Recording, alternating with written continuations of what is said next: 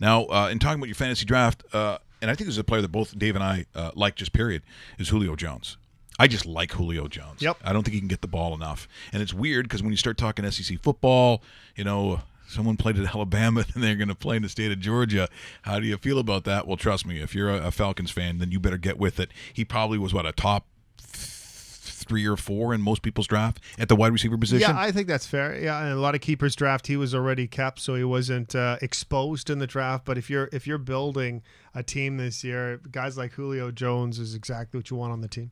Well, in high school, it's probably what you saw, and it's why Alabama wanted him.